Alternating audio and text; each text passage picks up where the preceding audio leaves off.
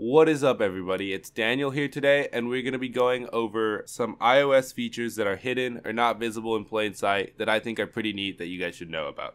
So let's get right into it. The first hidden feature is honestly not that hidden at all, but I've noticed that a lot of people don't know about it, and that is that you can force touch some of the toggles in the control center. You can force touch the music to expand it and control the level of the audio. Can force touch the brightness toggle and you'll get the night shift toggle, which is now missing from the main menu.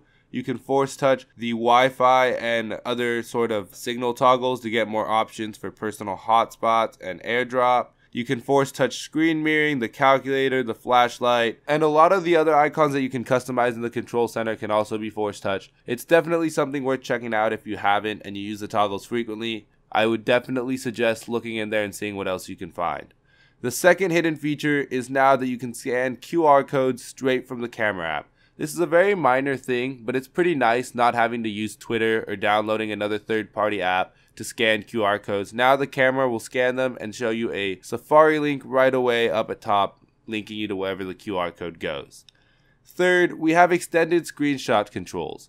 Now, I know this is visible at a first glance, but a lot of people still don't realize that you can annotate screenshots, and not only that, but you can share them without ever having to save them. You can now click done and click delete at the end, which is super handy and helps keep my photos folder clear of any unwanted screenshots that I'm only going to use once. The next hidden feature, number 4, we have the ability to move multiple items at once while rearranging icons on the home screen.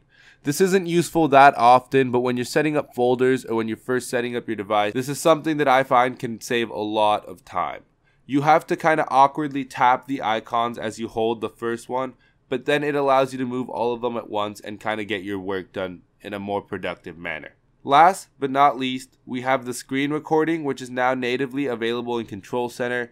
You can go into Settings, Control Center, and Customize to enable a bunch of other options such as Alarm, Low Power Mode, the Stopwatch, and one of these options is Screen Recording. Once you do this, you will be able to record your screen. I'm very glad this is finally supported in iOS. A cool and nifty trick is the fact that you can just click the lock button to stop recording. You don't have to swipe up to the Control Center and hit record and have to edit that out later. You can just click your lock screen, lock your device, and the recording will automatically stop and save to your photos. That's a pretty nifty trick, and that's about all of them that I have for you guys at this point. I'll be having more content on iOS and obviously Android in the future. So if you enjoyed this video, don't forget to give it a thumbs up and also subscribe. I'll catch you guys in the next one. Kapow!